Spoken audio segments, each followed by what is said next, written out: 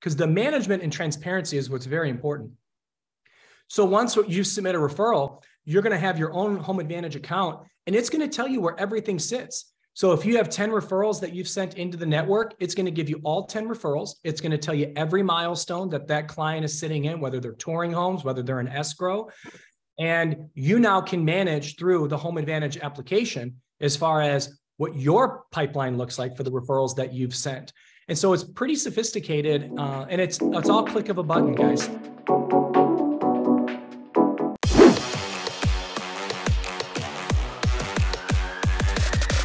LabCoatAgents podcast.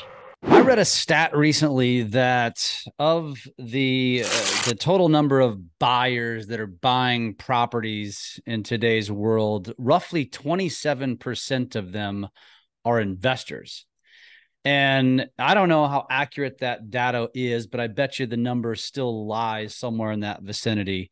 And I thought that was an interesting stat that just ironically I read recently, and our guest today specializes specifically on the topic of triple net. And we're talking triple net leases. We'll explain what that is if you're not familiar with it. But if you're in real estate and you don't know what the hell triple net is, man, you better tune in and pay attention because this is important for you. Our guest today is an OG from the Bigger Pockets podcast.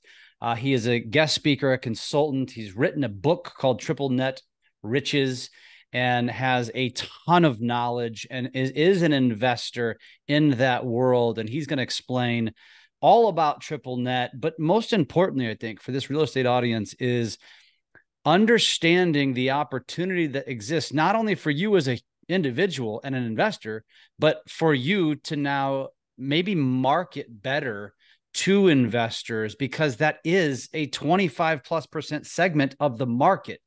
And so there's a lot of opportunity here. And I promise our guest, Joel Owens, today is going to teach you something. So Joe, welcome to the show, my friend. All right. Thanks a lot. Did you know, do you know anything about that stat, the stat that I just busted out at you that I heard on somewhere else? Have you heard that at all? The 27% or? Well, I mean, there's a lot of statistics out there. You could even, I would think the more important statistic for a broker or agent would be, since I do triple net, I'm more national in nature because I'm looking at big metrics, traffic counts, population, demographics. For most agents and brokers, they have more of a local flair.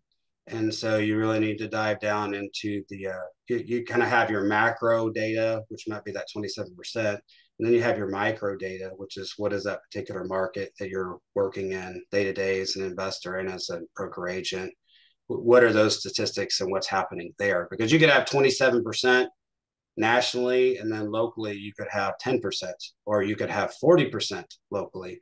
So knowing your micro market is more important than the macro. I love it. I love it. It's a good point. So Joel, I mentioned a little bit about who you are and, you know, kind of your a little bit about your background, but let's assume that our audience has never met or heard from you before. Tell us a little bit about yourself and kind of what led you down the path to get into this business and what you're now doing today. Yeah. So basically, I owned a couple of different businesses, always entrepreneurial spirit. Tongue twister. You know, my family has some inventors in it. So my Uncle Larry's passed away now. I'm my dad's brother. He invented Goof Off, the hand cleaner. And then they had Oops and Goo Gone competitors come out later on. And then his son was one of the first people that do high language level computer linguistics back in the 80s and 90s. So our bloodline always wanted to do something different, you know, not just the standard stuff. And so I owned a car audio business. Then I worked for Domino's Pizza for a while, the largest franchisee in the country, Cowabunga Incorporated. Was a store manager there. And then I went out, opened my own restaurant.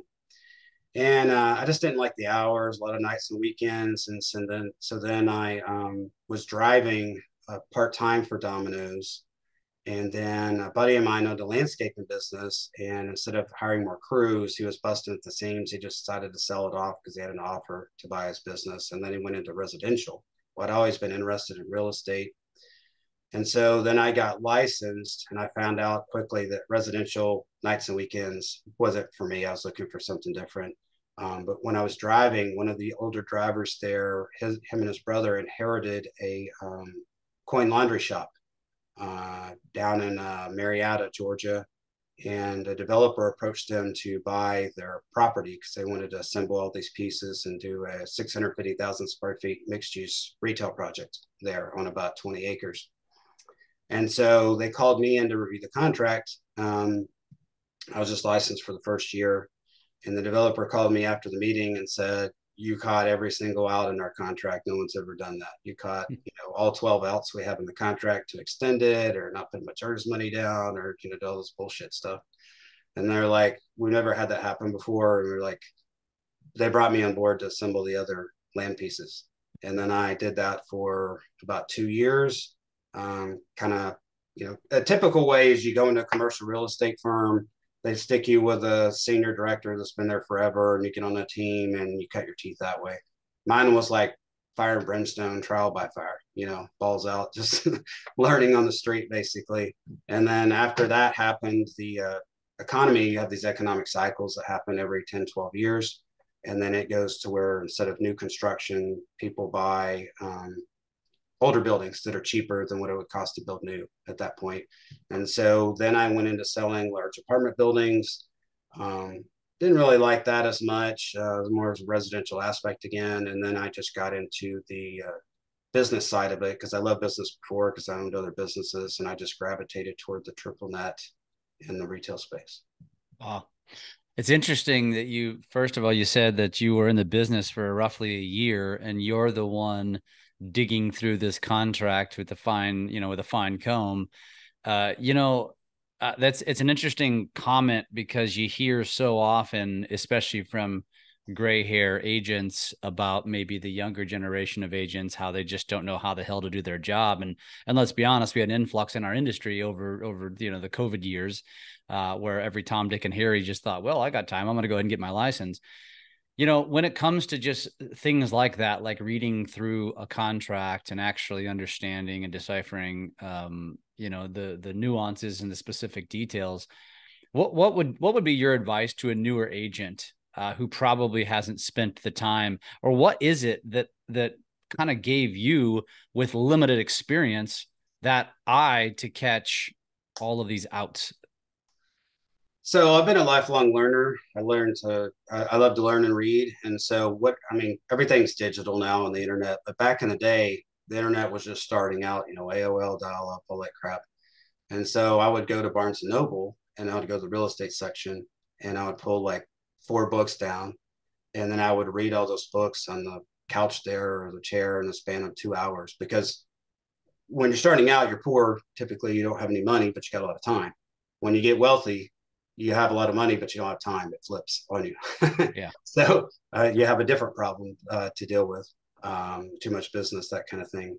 And so when you have plenty of time in the beginning to read and learn, no one's going to give that to you. You have to go out there and learn yourself.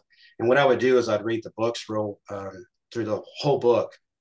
And, some of them have fluff and stuff, but every once in a while, maybe 1 out of 10 books, they'd be so good. I'd be reading the pages slower, even though I'm a fast reader, because it had so much great info. And I would spend the only $15 I have, and I would buy that book, take it home, and read it again and again and again. And I read hundreds of books that way at Barnes and Noble. And then in the library was free. I'd go find these older books that still had some good info in them. Maybe 60% of it was still relevant, but it was free, and I had all the time in the world, right? And so, experience with deals will teach you so much, and then so much book knowledge will help you get started along the way.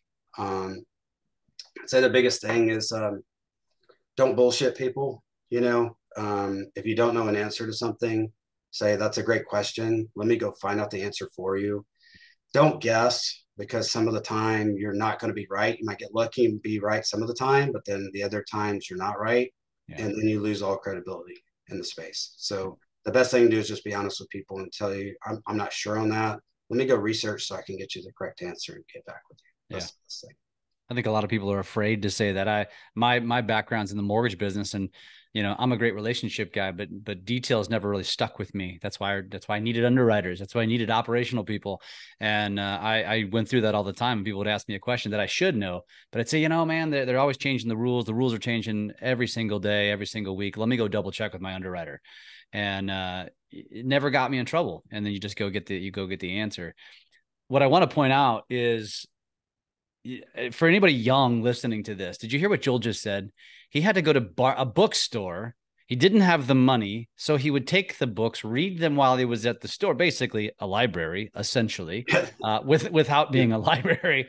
But that's grinding, folks. That's the kind of shit that you're not willing to do, that you have to do.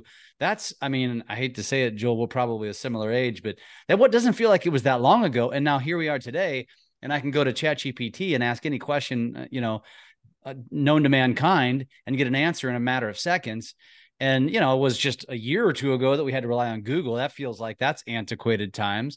I love that story, man. I don't know that any other podcast host will probably put that up on a pedestal like I will, but man, that's a really cool story, and such a simple answer. And you just put the time in, basically. Yeah, you have to. You can never quit. Like, what I tell a lot of people, think I know a lot of stuff, which I do know a lot of stuff, but I've read thousands of books, tens of thousands of articles. But the way I view it every day, so I call it kind of like two people in the world. There's the people that are mediocre. I want to do just enough to function at a job and to earn an income. Well, those people are making maybe 40,000 a year because they're not that great at what they do, and they're lazy. They don't want to keep learning, because the way they view it is, okay, I don't know anything. I start out in this career profession of real estate, and I know maybe 70% of stuff, and now I'm going to stop because it's just enough for me to function and close a transaction and exist like a blob, and they're like, why should I do all this effort to learn this last little bit? Well, it's because for me, over 20 years of time, it might just be like this little bit of difference every day, but over time, I'm miles ahead of everybody, because every day I just act like I know nothing. So I open my brain to expand, to get every piece of knowledge I can in, to learn something new. And then that compounds over time to where I'm miles ahead of anybody else in my field. And it's that passion for learning that's going to give you that edge of knowledge, because the people are going to seek you out once you become a specialist instead of a generalist. That's like, if you're like everybody else, but if you're a specialist where there's someone on here, you're going to do lake properties. You want to know everything there is about the lake, how the wind blows, if there's mosquito problems, if there's a cistern that outflows to other lakes so that when it rains, it's not going to flood your yard that's right on the lake, all those different micro details that show your experience and level of knowledge. People are going to be pressed by that, and they're going to refer you without spending a lot of marketing dollars, and you're going to grow your business over time. The other thing I've seen that's crazy is that people don't ask for any other business. Like when they close on the residential side, like what I do on my side, I try to get a video testimonial for them to do that, where they can just click a button on my website, and then my guy can just edit it for them or crop it or whatever. If they don't want to do that, then I ask for a picture with a testimonial. And then sometimes they don't know what to say. They're frozen, right? They're not good at writing testimonials. And so I'll give them some ideas or suggestions, and say, is this okay to, have this here? And they're like, sure. Sometimes they don't want a picture of themselves. They just want a name and a testimonial. Other times they don't want any of that, but they'd be happy to talk to someone over the phone if you'd like a reference or something like that. So I don't do it as a yes or no. I go from the one that I want is the strongest all the way down so that I get something like 90% of the time out of that. And then I also ask them for the referral and, all these different things. I have a whole system that I ask for each time with each client. And then that just builds, like you'll see on my site, I've got dozens of testimonials. I've got video testimonials. I've got dozens of other people that, are private weapons defense contractors that don't want to be on camera, that will talk to people on the phone and give me a good review or whatever. As you become more established, most of my clients don't even ask for that. They can see that I've got 15,000 posts on Bigger Pockets. I've been doing it 20 years. I'm an investor also. I know what I'm doing. They can tell by talking to me on the phone within a span of 10 minutes that I'm very knowledgeable with the space. So, when you're first starting out and you just got a couple of testimonials and stuff, then people are going to want to check those, when you're earlier on in your career. And I just want to give people the reality of any trade or profession. When you're in your 20s and 30s, you typically look for a magic pill, right? You look for all this magic pill crap and you bounce from industry to industry. And you're like, what, someone's doing some smoke and mirror thing on YouTube and they got 3 million followers. Well, they've been doing it for 12 years and they have 3 guys working for them full time in a room. And then they work 12 hours a day editing all this crap, right? So they don't sit on their ass like they make it appear in the video. It's all smoke and mirrors and illusions, right? Yeah. And so any field, to be at the top of that field, you're going to have to work. You're going to have to put in the work to be the best. There's no way around it. You have to accept it in your mind as the way it's going to be every day. People are afraid of change. And if you're not changing, you're dying. Basically, our whole life, we evolve every single day into a better version of ourselves. So you have to, instead of living under a rock, you have to embrace that change and say, this is going to be good for me. It's going to be beneficial for me. Might be uncomfortable in the moment, but in the end, it's going to make me a stronger person in business, life, personal life, everything.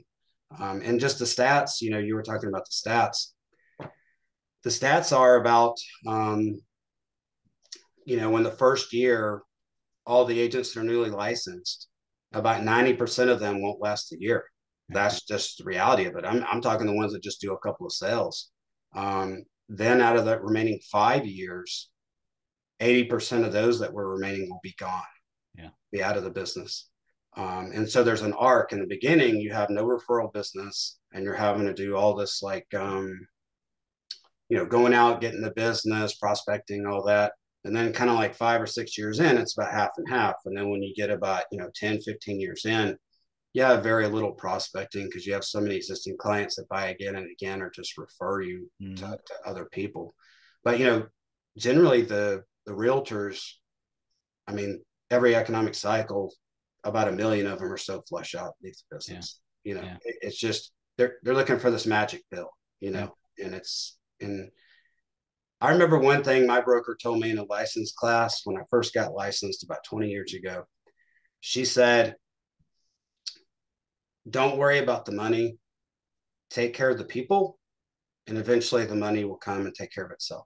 And it's hard when you're starting out because, pot to piss in and you're desperate for the first sale, but people can read that desperation, right? So what you can do is, if you don't have the knowledge, show the carrot on a personal level, like especially in the residential side. Commercial is a little bit different. It's a lot of numbers analysis, but there's still a relationship there. But the residential, show them you're there for them. You're almost like a psychologist listening to their care and concerns about the money being spent, and just walk them through that process.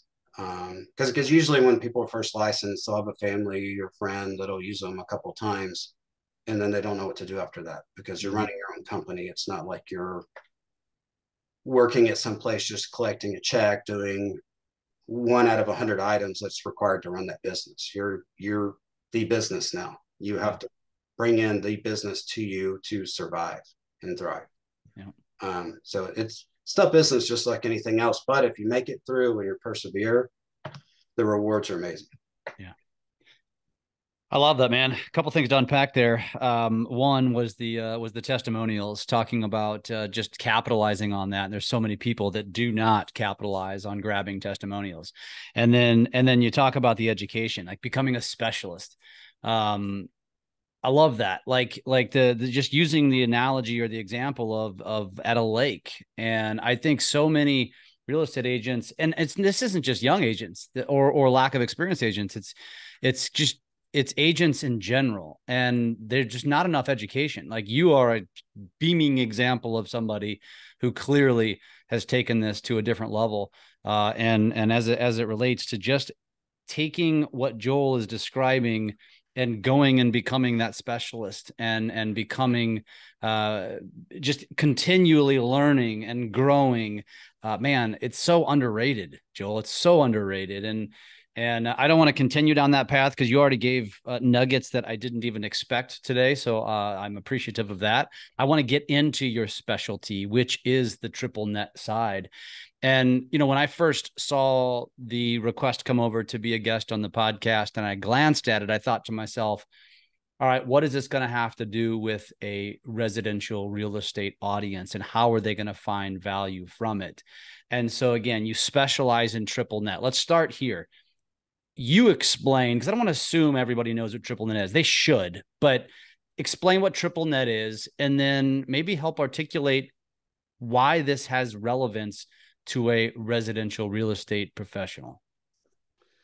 Okay, so triple net is net, net, net. So it means that it's almost like a stock, except you own real estate. It's commercial landlord tenant laws, which are a lot more favorable than residential landlord tenant laws because they're constantly trying to protect, the government's constantly trying to protect those tenants because they're considered unsophisticated, whereas on the commercial side, both parties, the landlord and the business, are considered sophisticated parties in a transaction or a lease.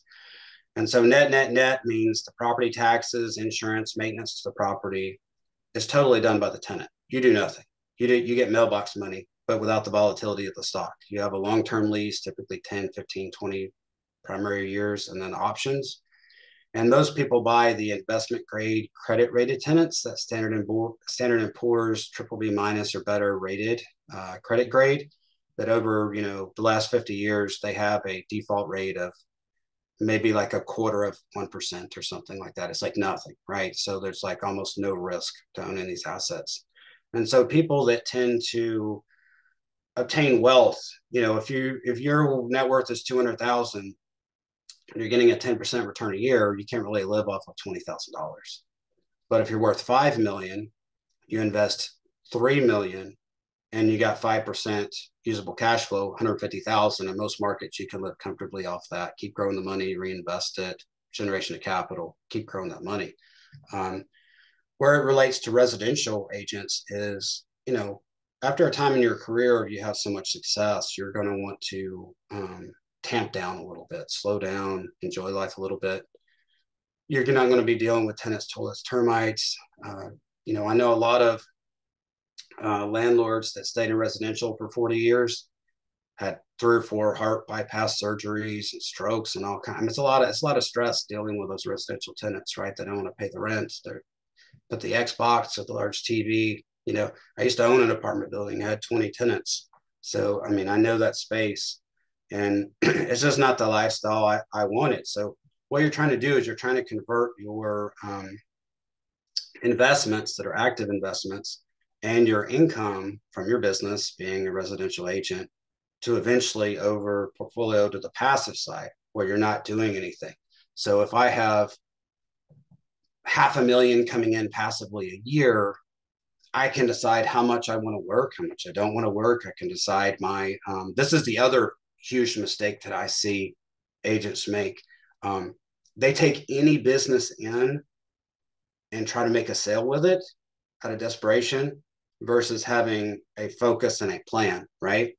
So I have what I call my ideal client profile, and they meet certain objectives. Like they're a surgeon that makes $1.5 million, $2 million a year. They're a high level corporate executive. They're a medium to large business owner. I've been doing it so long that I know who's an optimal client, who is not. And I make them sign an exclusive written agreement to work with me for a year because I know how long stuff takes to find it.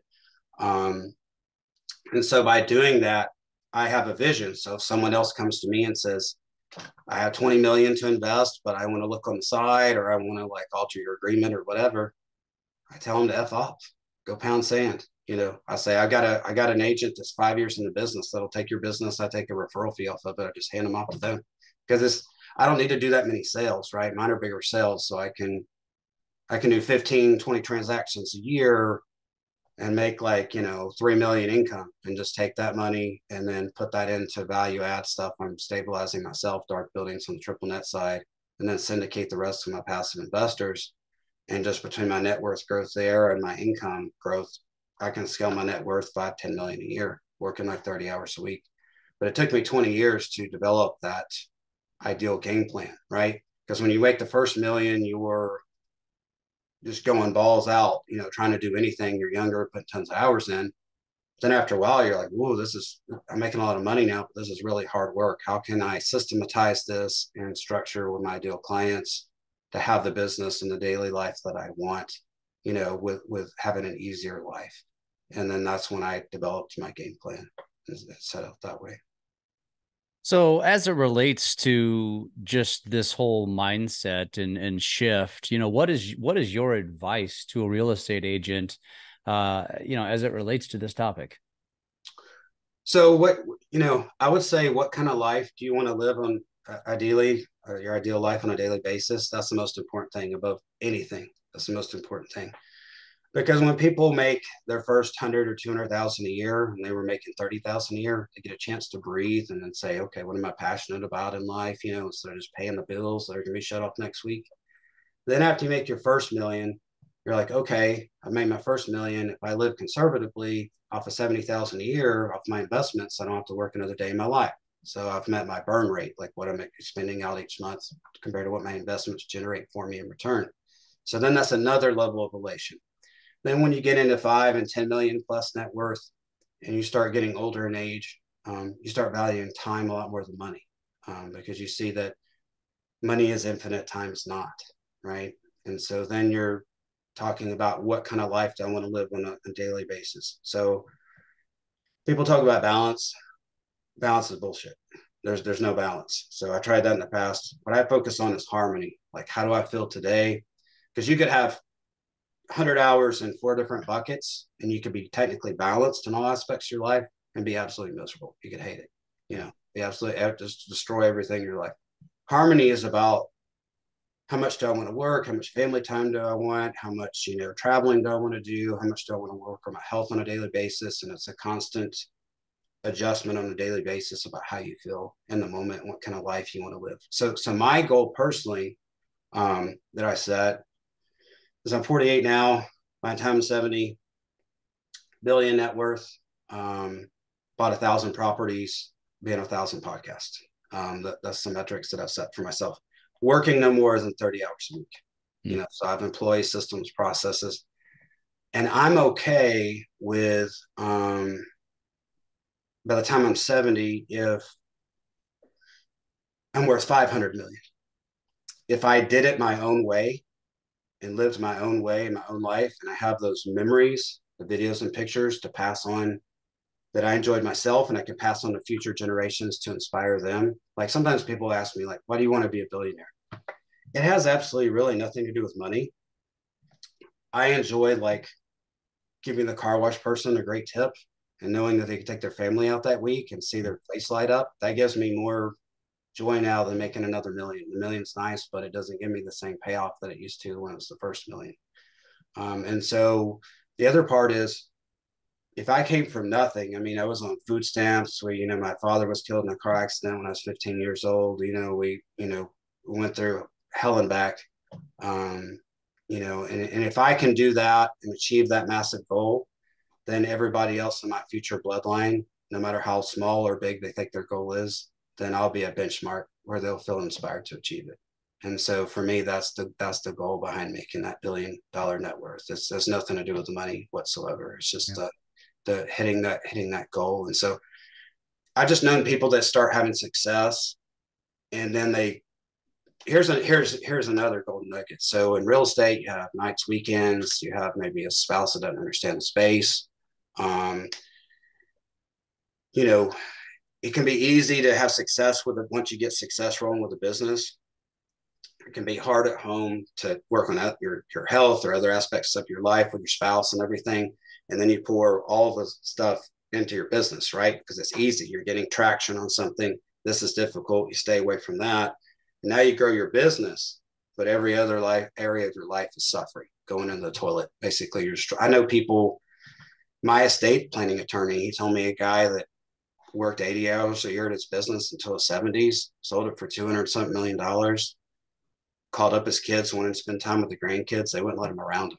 They said, you were never there when we were growing up. He's like, oh, I did this business, all this for you. And they're like, we didn't give a shit about that. We wanted you to spend time with us when we were growing up as a kid. We didn't want you working 80 hours a week, right? So money is great, but to have a life plan and to be happy in the moment, and have the ideal life you want on a daily basis is much more important. I've talked to thousands of investors over the years on the phone, in person, extraordinary net worth, 9 figures, some families that are billionaires, and you listen to their knowledge and their experience about what they wish they would have done differently, how they could go back in time. So I just kind of always taken a knowledge of what people are telling me.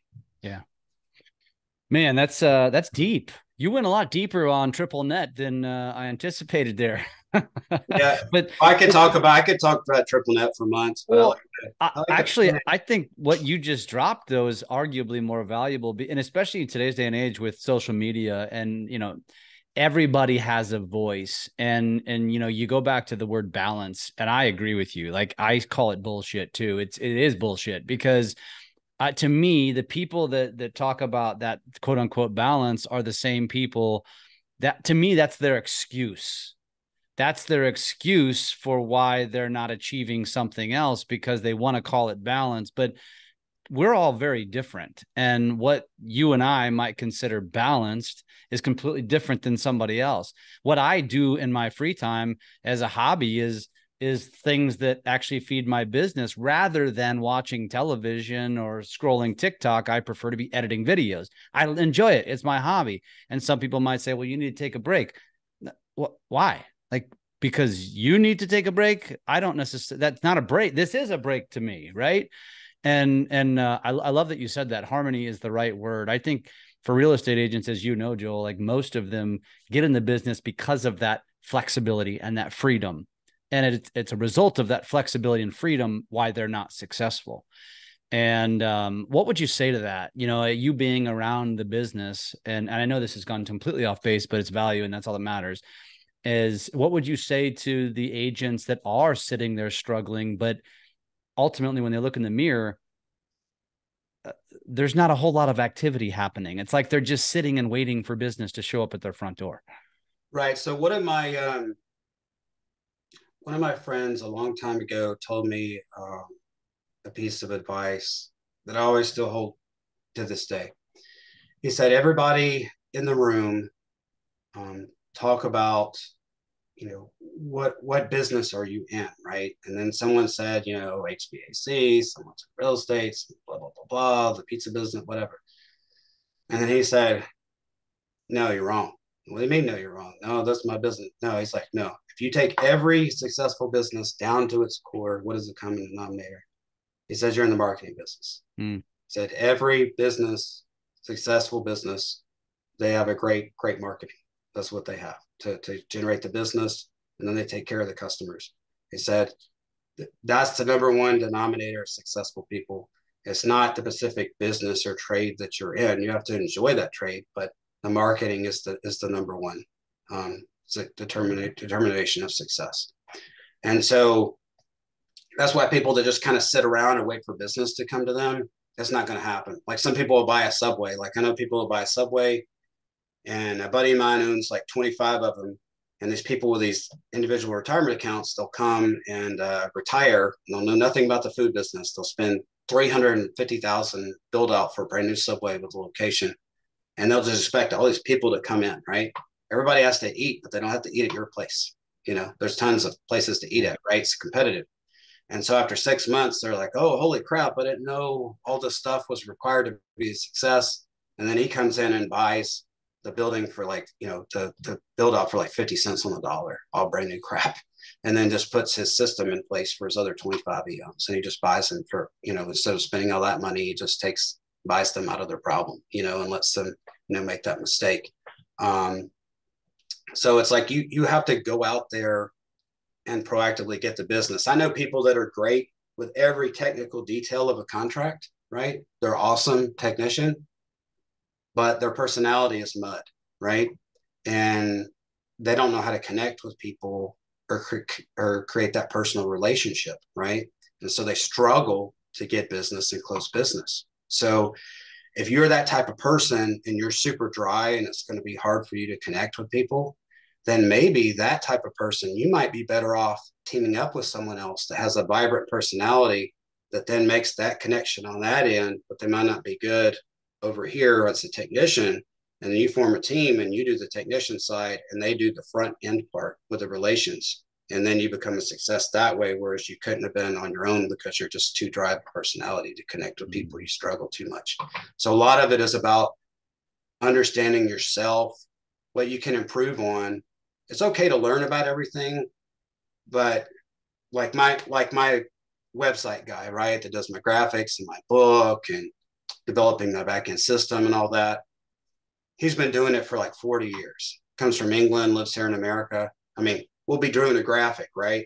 And in real time, like what would take me a month and would look like crap, he's doing in like 3 minutes, and it looks phenomenal, right? In real time, we're just banging out these pages, and you just learn, like, some people are more gifted at certain things. Stay in your lane, understand the other stuff on a macro level, but stay in your lane, know what your gifts are, and then really become a specialist with those gifts. And so a lot of these agents just struggle. A lot of these agents, they start out and they try to go to these 100% $400 transaction fee places. Mm-hmm. You can go to that, and if you're an investor and you just want it to buy other properties, and just get access to the MLS, then that's great, self-starter. But if you don't know what the hell you're doing, that broker that's doing the $400 transaction fee, they're not going to spend all this time with you to help you learn the trade and all that. They're like an agent farm, an agent mill, basically. They're just getting hundreds of agents. A certain percent of them will do a close X number of transactions, and you'll bring X number of revenue to them. They don't give a shit about you. If you go and you learn where you're giving 50% away and they put that time into you, then maybe eventually after you put in 2 or 3 years of time, you go to a better 80-20 split or something, 85-15. But then you've learned the game, from someone instead of reinventing the wheel, and you have a much higher level chance of success that way than just looking. A lot of times people step over, pennies or dollars to save pennies, basically. Yeah. Like I have people in commercial real estate, they'll be like, well, I could put $1.5 million down on something. Wouldn't it be better for me to pay $1.5 million all cash and have no mortgage? Wouldn't that be safer? Well, no, it's not going to be safer, because you're going to have a mom and pop tenant in some rural area in the middle of nowhere that has a high chance to blow it out and go in dark during a downturn economic time because they're not strong. Then you're not going to be able to backfill it, because during that downward economic turn, no one's going to lease the damn thing. They're not going to be in those areas in the middle of nowhere on a downward turn. They expand when it's in an economic upturn. And so you're going to lose, probably $500,000 or more just to dump the damn thing and get out of it. Versus if you would have taken that $1.5 million, bought some at $3 million, gotten a strong suburban core area, high traffic counts, strong investment grade credit tenant, then you wouldn't have had any problems. Yeah. Like during coronavirus, all my clients that bought investment grade tenants paid the rent like clockwork. No PPP loans, no problems, none of that. All that crap was with 5-unit franchisee tenants and, mom and pop or triple net crap and stuff like that, like low, no credit stuff, right? And I don't sell my clients on that, because I'm already wealthy, and I don't want in 3 years for them to come to me and say, hey, Joel, fix this problem. And I have time with my 3-year-old son and my wife, and my 80-year-old mom, and my own personal time. I don't want to fix all that crap. Like I destroy, like on the commercial side, I destroy listing brokers' pitch in like 60 seconds, basically, because all I have to do is say they're selling, good, bad, marginal crap property on behalf of the seller. That's their job. Mm-hmm. And their split on the commercial side is like 100,000 is going to a national commercial brokerage, and 50,000 of that goes to the brokerage. The rest of the 50,000 is on a team. And so the senior director is getting maybe 26,000. The guy in the middle is getting 14, and then the junior agent might be getting $7,000 out of that $100,000. That's all they're making. So they have to do 10 to 12 transactions to my one, because I own the company. I get to keep it all. And so I can tell these buyers, I'm like, if you try to work with them, they're just going to sell you whatever junk's in their portfolio. If you agree to work with me exclusively, I'm wealthy. If it takes 5-6 months to find you the right property, I'll tell you if it's a piece of shit. Don't buy it. I don't want that problem. I'm already wealthy. I don't want to deal with that. And then usually when I tell them that, they're like, okay, where do I sign? Press hard. I want this, because they know they're not going to be sold a bunch of crap just to affect a sale, Mm-hmm. you really have to, like the new agents on the residential side, you really have to watch out and have that integrity, that personal integrity when no one else is looking. And you have to say, even though I know it's hard, I'm going to sell them the property I believe is the best for them versus what makes me the most money, or just making a quick sale in the moment because I got to pay some bills. You know, that's short-term thinking. Long-term success is cultivated over time, but it's much greater success that you have over time too. And that versus the short-term. That's like investors too, right? So, you know, you'll work with these investors that are like, oh, I'm going to cut the broker agent's commission on this deal, right? So I can just squeeze out another $4,000 of profit on this one deal. Well, that's stupid thinking, right? You know, you're chopping off that broker agent at the knees. On the commercial side, I pay him more money. I'm like, I'll give you 1% or 2% more than whatever you're getting from the seller or whoever else, just to bring me that value add deal. I'll pay you more. You know, and I require clients to pay me more if they want to work with me. So I have it where they pay me an extra 1%, because these volume guys on the commercial side, they'll list like 50 Olive Gardens for 200 million portfolio, and they'll agree to below market rate commission because they're selling that whole portfolio, but then they'll spin them off individually. Well, my client's only buying the one Olive Garden, not the 50. I'm not getting the benefit of selling 200 million at 2% commission or whatever. Yeah. And so I will try to have them pay me, the seller and the LOI, regardless of the listing agreement. I will have them pay me that other 1%. Sometimes they will, sometimes they'll pay me just a 0.5%. But I tell the buyer, you're not going to be responsible for anything more than that 1% to me, you know, to make up the total of the 3%. Yeah. And I just take those buyers that come in that way, and that use my mortgage broker. That's another thing too. Like, you're only as strong as your strongest link in the chain. And so you might have a good client, but they get with some mortgage broker that doesn't know what they're doing, or they're unproven. And then they tell them they can do all this stuff, and then they can't. And then the deal blows up, right? And then even though it wasn't your fault, that client now blames you because you're the main point of contact. So, you know, like my mortgage guy, he has his own capital markets mortgage company now, but he's been in mortgage for 40 years. Like, he used to work at the big banks, had hundreds of people underneath him, and then he went out and did his own thing. And so I've closed, like, I don't know, so many dozens of deals with him over the years. And I just know that, like, whatever rate he quotes, he's super communicative. He's no BS. He does a lot of business with these lenders. And so they're not going to screw him because they don't want to burn that bridge, right? That's another thing. Like, people at these banks, they want stuff in a nice bow, right? Because they don't want to screen and waste a lot of time on borrowers that are not going to be a fit, right? And they're just wasting a lot of time. So if you can save the bank that time, I explain it to buyers like this.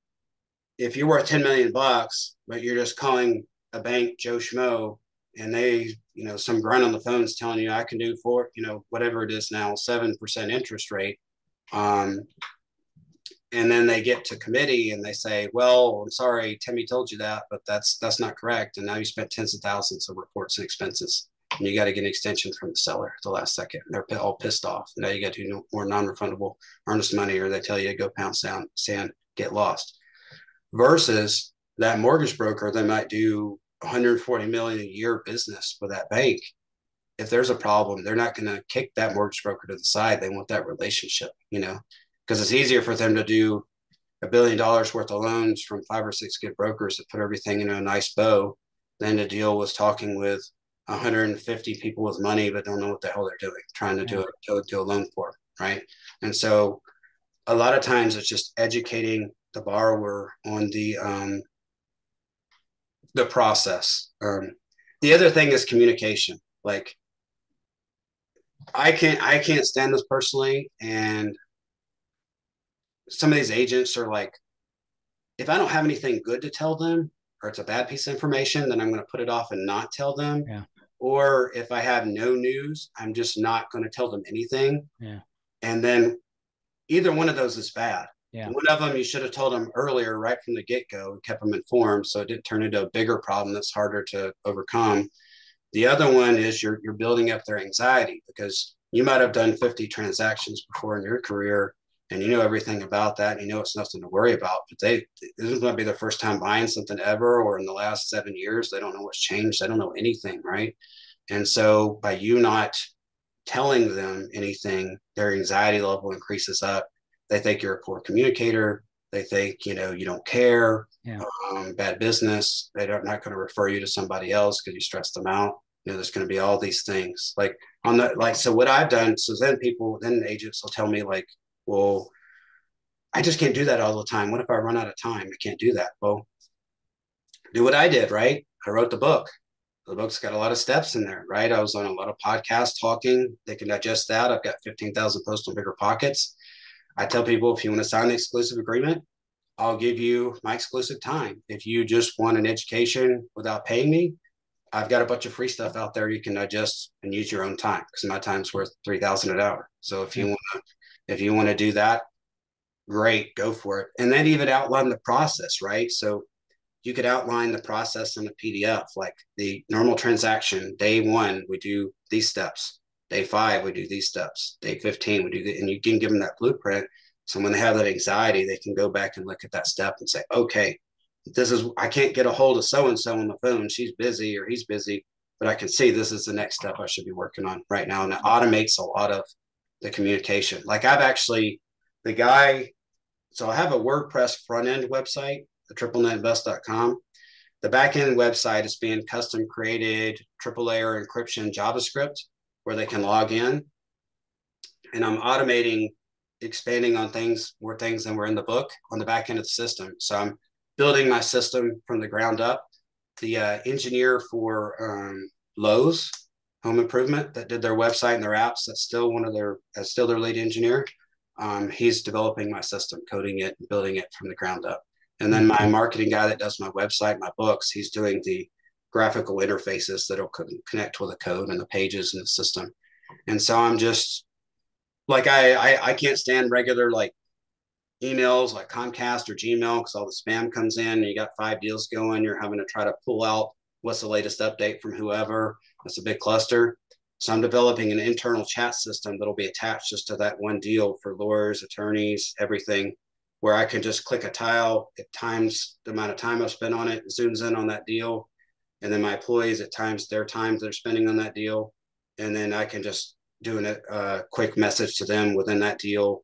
And I can set different controls of what the attorneys will see and all these different metrics. And it's all just going to be like, it's going to have a self-help tutorial too, also for the clients that can log in, and we'll show them in real time or updates where they can log in 24/7 and see the updates. So we're not having to call them for that. And so it's never been built on the TripleNet side. I'm kind of like building like an Amazon for TripleNet basically for myself, because before you'd have all these what happens is these companies will develop a little CRM. I'm sure all your agents can relate to this. They'll build a little CRM. It's got like 30% of what you want. And then they promise you all this crap. We're going to keep adding that stuff, more of what you need, and take your ideas into consideration. And then after they build up so many subscribers, they sell off in 2 years to some giant conglomerate that says they want to now go in a different direction and only does like 15% of what you want it to do or whatever, right? So you're telling your clients to go over here with Dropbox and do this and do that and DocuSign this and do all this crap. And I'm just building it all in the back end of my system in one place, one unique design. It's even going to have, I call it my vision board for the clients. So it's going to have a built-in calculator where they can convert their active income from their business or their job or their current investments, residential, multifamily houses, and they can convert that into passive investments. And it's going to lay out their current age and what age they want to retire by or sell their business, and then how much passive income, 1 million, 5 million, they want to generate. And then it'll tell them like how many properties they need to buy and what price range. And they can set an action plan that I review with them over time for that on their vision board. So I'm creating a lot of things that other people don't do with the system. It's a lot of work, more than the book. The book was a lot of work because we spent those are custom graphics in that book. I mean, we sat there and created all this crap. And now I'm taking images in a book and having to make them dynamic and actually like click through and work in the back end of a website, which is even more work. it's exhausting a little bit. Well, it sounds like, based on everything you described today, it does not surprise me because it's almost like a hobby for you. You enjoy this stuff. You already mentioned your website, triplenetinvest.com. So NNNinvest.com. Joel, if somebody wants to connect with you, what's the best way to do so? Well, so I'll be honest. Like, I think I've got a LinkedIn. I think I've got my Bigger Pockets, but literally like about every second of my day is planned pretty much between personal and business. So if you want my personal time, like we're talking now, you'd have to be a client. Like I have some agents in California. You get tired after a while selling the houses, right? You want to retire. They have some money. They actually signed the agreements with me, and they bought a Walgreens and bought an O'Reilly's and stuff like that. So I have clients that are other brokers, the residential they might sell high-end homes or whatever. They've got a lot of cash sitting around. They don't want to do the residential thing. And then they contact me. So if you go to my website, you click Start Today form, you fill that out. That's your liquidity, net worth. Because basically I don't have time to talk to people that are worth 100,000. I just don't, I can, if you're buying something below $2 million, I can refer you off to one of my agent friends that I know are good. And I take a referral fee for that, but I get you with someone I know that's competent, don't go and do a good job. It's just, I know the amount of time, like $2 million property in the commercial space is like $100,000 house in the residential space, just for people comparison purposes. People might be a big fish in the residential pond, and they jump out into the sea and they're swimming among the megalodons now, in the commercial space. They're a little tiny, little guppy, And so it takes a lot of work. That's another thing. Like, for someone buying a property, it might just be a transaction, but for me, it's my relationship on the line. So if I'm talking to a broker he's going to be pre-market, off-market, triple net stuff, first look at stuff, because he knows I know what I'm doing. I've been doing it a long time, and they don't make much money. They have to do volume on their side, right? So they just want that handoff, right? Because they don't make much per transaction. So they don't want a lot of buyers asking them a crap ton of questions and following them through the process, and so they just want to hand it off to me. Well, if they get egg on their face and that deal fails, that developer will say, I won't give you business for 6 months. I'll go to the next brokerage and they'll lose a crap ton of money. And so the relationships are super important. So if you go to that Start Today form, fill it out, submit, I'll get your information. And then I'll eventually have an initial intro call with you to see where you are now and where you want to go. And we'll decide if we're fit for each other. I'll send you the buyer agreement, and then you sign that agreement. And then we get started. I get my assistant to start doing the search. We start setting up a timeline, plan of action for you, doing a 1031 exchange or not. All these different variables come into play with that. If you're just wanting, knowledge, go to Bigger Pockets. Got 15,000 posts on there. There's a ton of knowledge I've put over decades of time in there. I've got 2 podcasts over there. I've got, 15 other podcasts I've done over other places. Old Dogs Network, I think, or show. There's a bunch of them I've been on. And then I've got my book. You sign up for free. You see my personal book and business book on my website. That's just kind of how you can connect. But if you want my individual time, that's all I have time for now, is for exclusives. Love it, man. It's where everybody wants to get to. Go check it out at, like I said, NNNinvest.com. You can learn a hell of a lot more. There's a ton of assets on there. And like you said, if you're in the game of potentially investing, well, you know what to do. Click Start Today. Otherwise, there's a ton of information on here. Joel, it has been a pleasure, man. It's been a great conversation. It's, like I said, not exactly where I expected it to go, but I would argue it went in a great direction, and it's been very valuable for our listeners. So thank you. Sure. Yep. Glad to be here.